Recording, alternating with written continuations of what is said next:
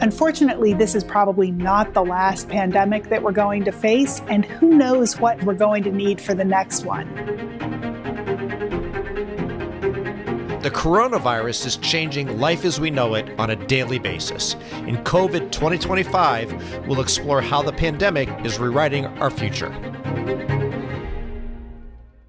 Right now, we have a really blunt policy lever of shutting everything down. The way we've been doing business is not the way that we need to do business as we start up the economy after this crisis. We've seen a little bit of that with businesses being open for vital services or with restaurants opting for delivery instead of dining in.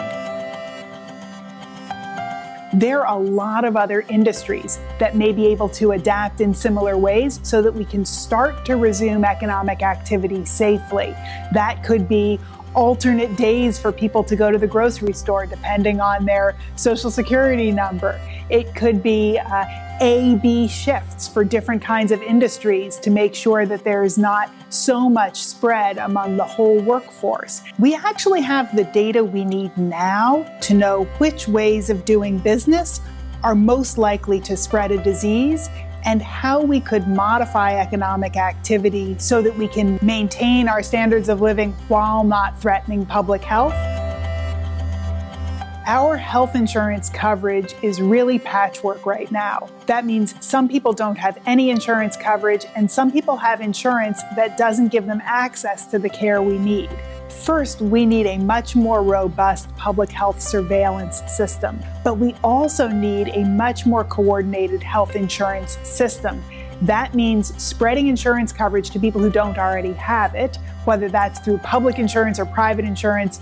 And then we also need to have a system that rewards innovation and that promotes healthcare resources being targeted rather than spread across some care of very high benefit and some care of really questionable health value. Our healthcare providers have already made heroic efforts to adapt to the pandemic. We could give them even more flexibility. There could be more flexibility for people to practice at the top of their licenses. That means nurse practitioners can do more, physician assistants can do more, all working appropriately with physicians, but letting the workforce be as flexible as it can.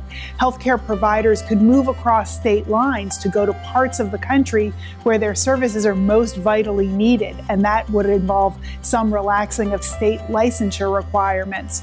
We could speed up the regulatory process for approving new tests and new devices so that we could have a more robust population surveillance system in place even faster. We could allow new manufacturers of vital equipment like ventilators and personal protective equipment to dial up production without fear of litigation or with knowledge that their products will find purchasers and will be available to people who need them the most. There's a lot of care that can be delivered remotely, and the old idea of just calling your doctor on the phone and having to describe a symptom, we have much better tools than that. We have video capabilities. We even have remote diagnostics that can be done with equipment people could have in their homes or at local outlets that weren't necessarily attached to a hospital. I think this crisis is generating a real impetus to use those tools more effectively, to adapt our insurance system to cover them, to adapt our healthcare infrastructure to use them more consistently. That could let us improve health in a much more effective way going forward, not just in a pandemic, but more broadly.